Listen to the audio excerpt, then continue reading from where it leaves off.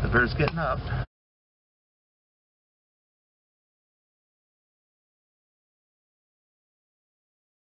30-06 John here, and today what we're going to be talking about is the question that everyone asks these days is, what's gun for bear defense? 10mm or 44 Magnum? Keep watching and I hope you enjoy the video.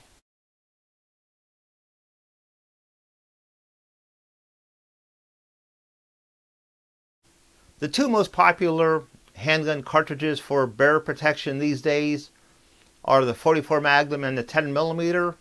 44 Magnum, of course, has been around a long time, been used for bear protection in Alaska since the late 50s. The 10mm, even though it's been around since the mid-late 80s, in the last 10 years it's become popular for bear protection. So that's a choice that someone has to make. So let's look at the differences and the advantages of each cartridge and handgun type.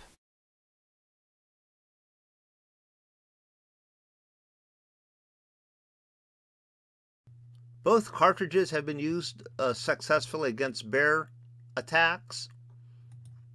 Here's one for a 10mm that the person was able to save his life. This was from Outdoor Life magazine. This bear attack happened last July of 2021. A man had to shoot a grizzly that charged him off the Chino Hot Springs Road near Fairbanks. It says here he used a 44 Magnum revolver. The bear ran off, but it stopped the charge. Most people that use a 44 Mag use something like this Ruger Super Red Hawk 4-inch. Very popular. Or they use a Ruger Super Black Hawk. A lot of people think a single action revolver is too slow to reload, and it is, but has been used in a lot of bear encounters successfully. Ammunition should be something like this 300 grain hard cast lead. These are my hand-loaded bear loads. This is going 1200 feet per second out of the 4-inch barrel. 240 grain hard cast lead is okay. It's not as good as the 300 grain, but it's good. I would not use a jacketed hollow point. Try to get hard cast lead or maybe a jacketed soft point. And heavier bullets are better. There are all copper bullets. Those seem to work okay. I haven't heard of too many bear encounters with people using them. But in the penetration tests that I've seen, they seem like they'd be okay. One thing about a 44 Magnum, it has a proving track record. It's been used in Alaska as bear protection since the late 50s. There have been many bears stopped from charging and killed with a 44 Magnum pistol. A lot of people are using 10mm automatic pistols. They use a Glock a lot. This is a Springfield Armory XD.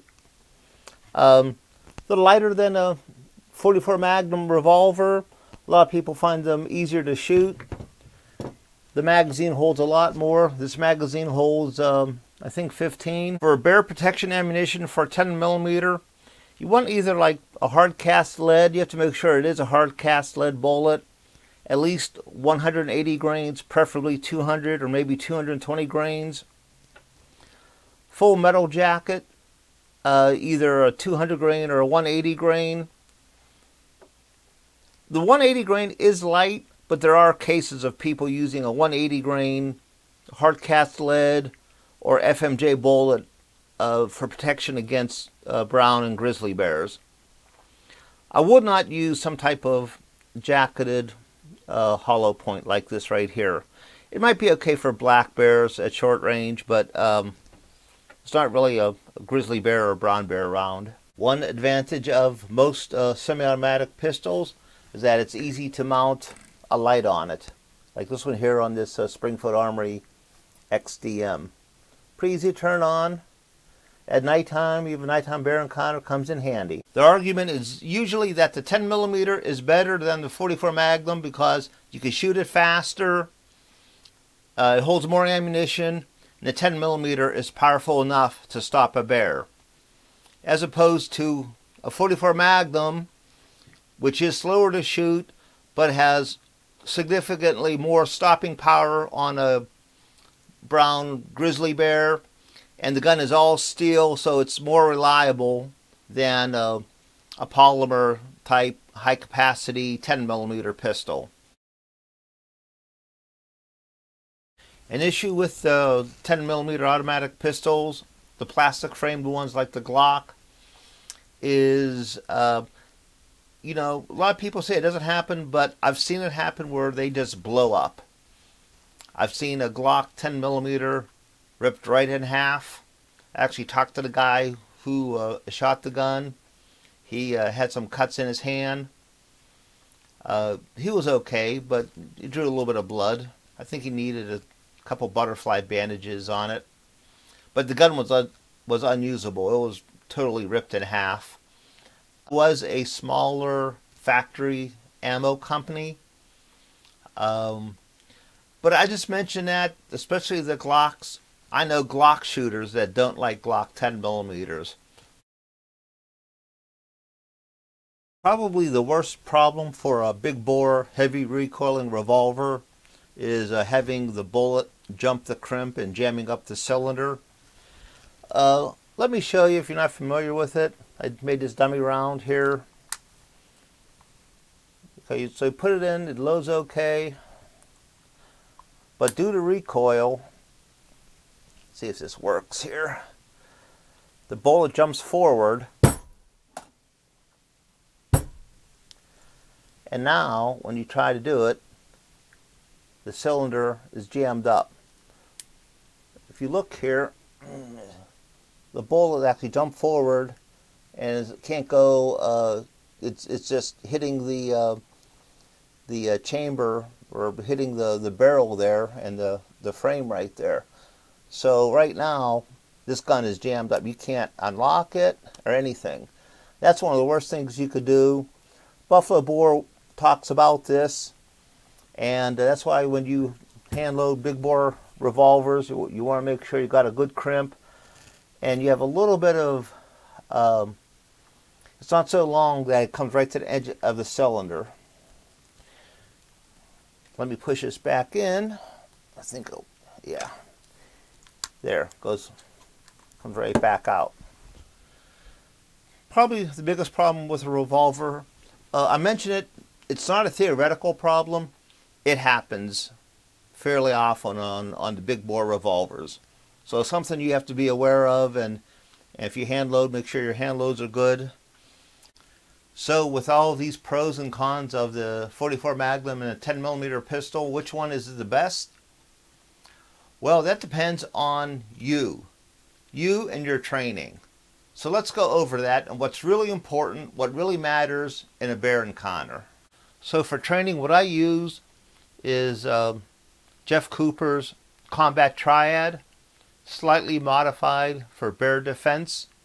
It consists of 3 main sections that are equally important: marksmanship, gun handling, and combat mindset.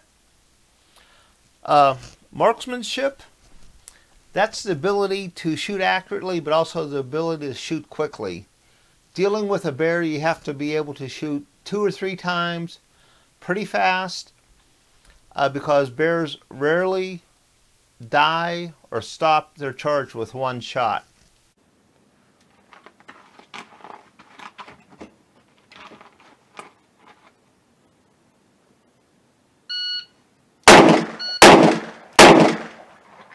There's also the ability to function under very great stress of a bear charge to deliver well-aimed charge stopping hits.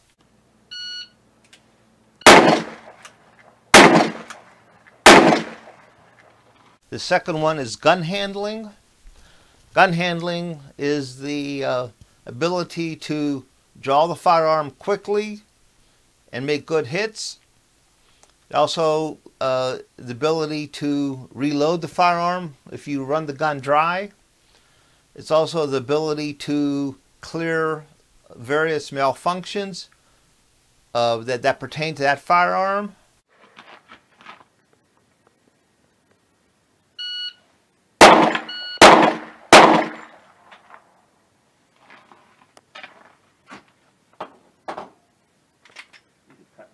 Number 3 is combat mindset.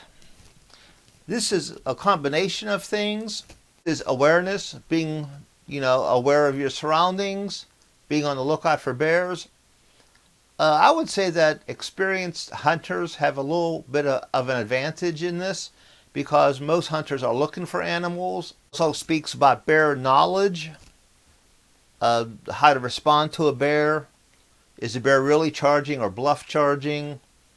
How to keep yourself from being involved in a bear charge. State of Alaska Department of Fish and Game, they have a pretty good website on living with bears,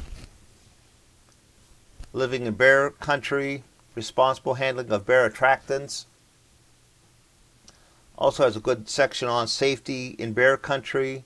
When you see something like this coming right at you, you want to be able to respond quickly, get good hits in, and stop the charge. That's all that I have for today, everyone. I hope everyone enjoyed the video. Everyone stay safe. Have a nice day, and thanks for watching.